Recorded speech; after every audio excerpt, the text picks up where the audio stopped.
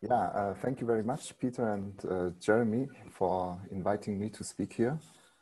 As far as we can see, you've done a great job organizing this event. I think it seems to go great, and I'm looking forward to the next few days.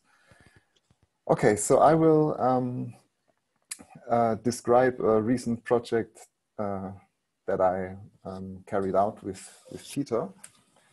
And it's concerned about Hessenberg varieties and what we call Poisson slices. So let me just remind you quickly about some Lie theoretic preliminaries. So if we have so we will always work with a complex semi-simple Lie algebra, and G is its adjoint group. And then identifying G with its dual using the killing form, we get a Poisson structure on the Lie algebra. And as we all know, the symplectic leaves are just the adjoint orbits. So if we now take an SL2 triple, so that's just a triple of elements satisfying the standard SL2 relations, then G decomposes into eigenspaces of H. And moreover, we can write down the following so-called Slodowy slice.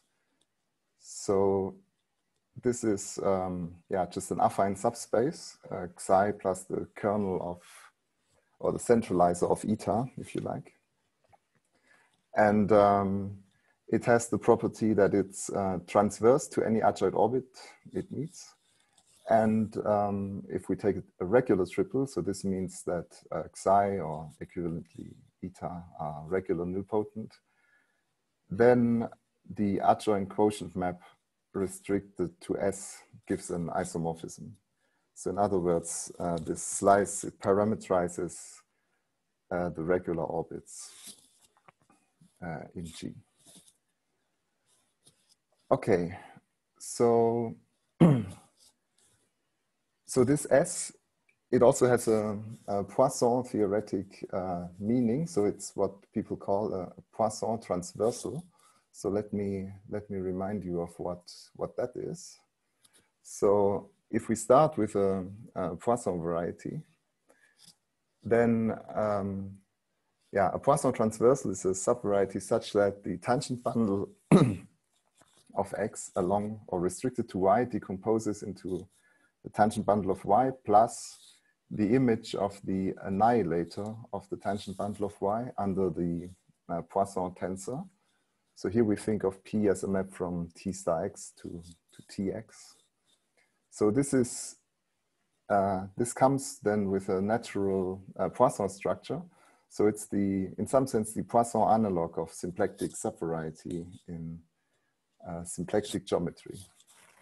But it's not a Poisson subvariety. Yeah.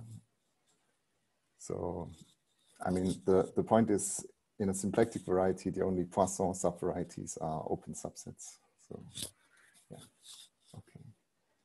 Now, if we start with a log-symplectic space X, then it turns out that if Y is irreducible, then also this any Poisson transversal is log-symplectic, and the divisor is just the intersection of Y with that divisor. And they also behave well under Poisson maps in the sense that pre-images of Poisson transversals under Poisson maps are Poisson transversals. And a typical example of this is this Slodowy slice. So, so in other words, if we take a Hamiltonian G space and with moment map mu to G, so this will be a Poisson map, then automatically the pre-image of this Slodowy slice will be such a Poisson transversal. So therefore it comes with a natural Poisson structure. And if the space we started with was log-symplectic, then also the Poisson slice will be log-symplectic, or its irreducible components will be log-symplectic. So in a way, this is a machinery to build new Poisson manifolds out of old ones, starting from a Hamiltonian G space. Okay, and the nice thing about this is that it, so we don't really need to assume very much about the G action on X. Yeah, so we don't need to assume that it's free. It will just, I mean, the construction will just work. Yeah. And of course, I don't think this is new. So definitely in the complex symplectic context or hyperkähler context, this was already observed by Bielawski. And yeah, so what we just did was to sort of rephrase things in Poisson terms.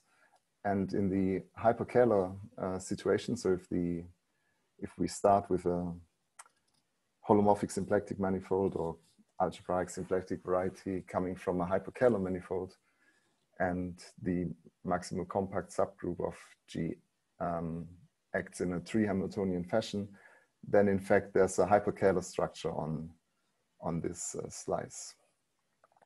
And I think this, so in this context, the construction was already studied by Bielawski as a way to produce new hyperkähler manifolds out of old ones. Okay, so so one particular example which is relevant for us today is when we start with just the cotangent bundle of the group. This comes with a natural G cross G action given by left and right translation. The moment maps are written down on the slide. So we get a natural symplectic structure on G times S. Yeah, so the moment map for the right action is just projection onto the algebra factor. And if we, so this was basically considering just the right action, but if we consider the full G cross G action, then S tau times S tau will be a slice in G plus G. And if the triple is regular, then this construction produces the universal centralizer. Okay, so let me just list two more properties of these Poisson slices. So it turns out that this slice is a slice in the sense that it's transverse to any G orbit in X that it meets. So yes.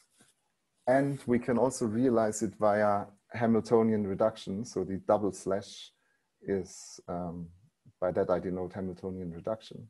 So in some sense, G times S is, well, a kind of universal object for this construction, in the sense that we can obtain the Poisson slice by taking Hamiltonian reduction of the product of X with G times S and reducing by the diagonal G action.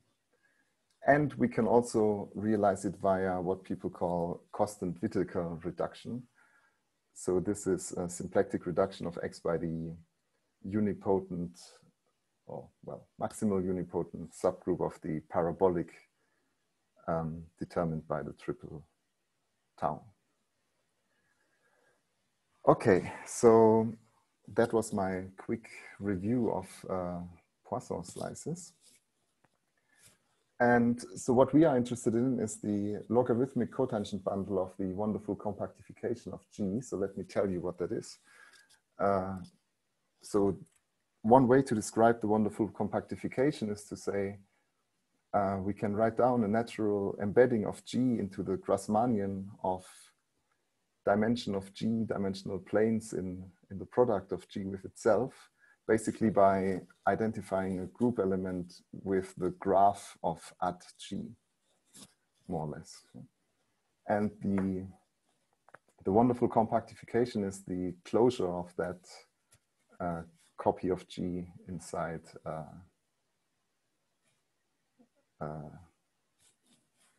inside this Grassmannian. Who is drawing on my slides?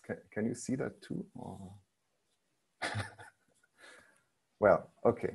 So this is a finite union of G orbits, one for each subset of the simple roots.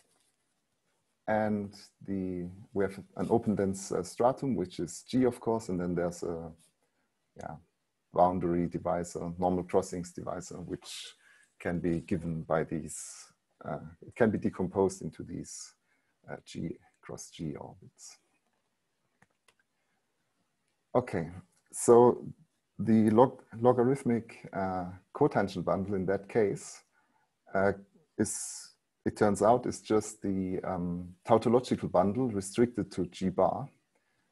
And it comes with a canonical log-symplectic structure, and whose open dense symplectic leaf is just the cotangent bundle of G. And the G cross G action on the compactification induces a natural Hamiltonian action on this tautological bundle, and the moment map is just a projection onto the G plus G factor. So if we apply this Poisson slice construction here, then so it turns out that we get, so if we just look at the right G action, then we get a log-symplectic partial compactification of G times S. And it turns out it's actually a fiber-wise compactification for the moment map with respect to the left action. And Balibanu has studied a similar situation where we look at the G cross G action. And in that case, you get her partial compactification of the universal centralizer. Okay. Right, so what does all of that have to do with Hessenberg varieties?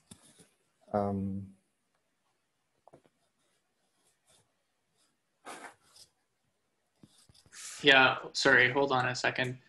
Christoph or Peter, if you're there, whichever one of you is host, you should be able to mute annotations by people that aren't the speaker. I don't have that ability because I'm not host right now.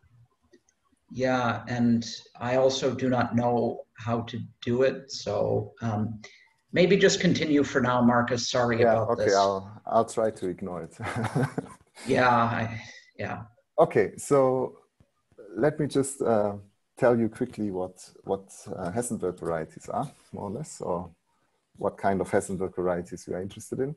So we have again this time a regular SL2 triple, and this gives us a natural choice of Cartan and Borel, and by pi we denote the associated set of simple roots, and turns out that the Xi is a linear combination of negative non-zero simple root vectors, one for each simple root. And from this data, we can then form the standard Hessenberg space. So this is just the direct sum of the negative simple root spaces plus the Borel. And so this is a B-invariant subspace of the Lie algebra, and we can form this associated vector bundle, which is called the standard family of Hessenberg varieties. And Peter and Abe and also Balibanu have observed that this comes actually with a natural log-symplectic structure, and its open dense symplectic leaf is again G times S tau. And we have a Hamiltonian G action here, and the moment map is just the one you would expect, basically. And the fibers of this moment map, that's what people call Hessenberg varieties. And so each fiber comes with a natural action of the centralizer of X. Okay, so that's the information about Hessenberg varieties that we need. Now, in a recent preprint, Balibanu has observed that her partial compactification of the universal centralizer actually is isomorphic or to the Poisson slice inside, or one way to phrase this is that it's isomorphic inside the family of Hessenberg varieties. And the isomorphism is compatible with the moment maps on each side. So in particular, we can embed the Hessenberg varieties for each x in the slice. We can embed the associated Hessenberg variety into G bar by first viewing it as a subset of or subvariety of Z bar, and then projecting down to G bar. It turns out that this is an embedding when restricted to these fibers. So the proof of this follows the following steps. So first of all, the universal centralizer sits naturally inside G times S, and G times S, on the other hand, sits naturally inside the standard family of Hessenberg varieties as the open dense symplectic leaf. And it turns out that it actually sits inside the intersection of G times S with this Poisson slice. And now the restriction of this inclusion to the fibers, moment fibers inside the universal centralizer bar, it turns out that this extends to an isomorphism with the associated Hessenberg variety, at least as long as X is semi-simple. Yeah, so these are both toric varieties, and the associated fan is basically given by the Weyl chamber. And so in that way, one observes that this inclusion of Z into this family of Hessenberg varieties, it actually extends to an inclusion of Z union the pre-image of the semi-simple elements. Oh, sorry. So this here should actually be a mu bar. That's a typo. Sorry. And now comes the sort of crucial step, which is one observes that both these subvarieties have codimension 2 inside their respective ambient varieties, and one can then show that actually this isomorphism then has to extend across these codimension 2 complements and give the desired isomorphism. So that's basically her proof.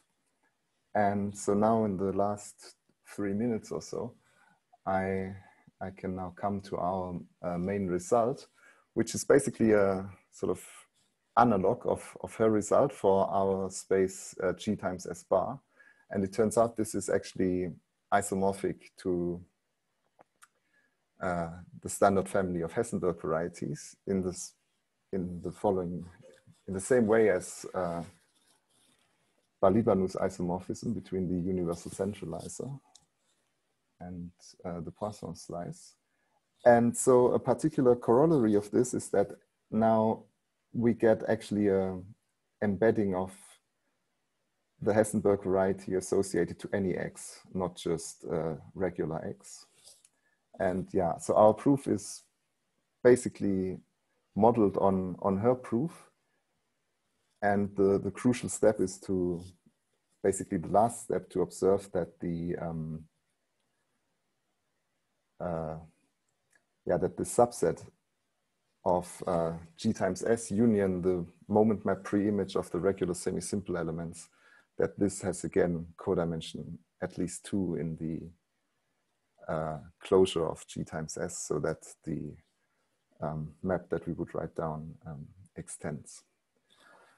Okay, so I'm out of time and I'm also out of slides. So thank you very much for your attention.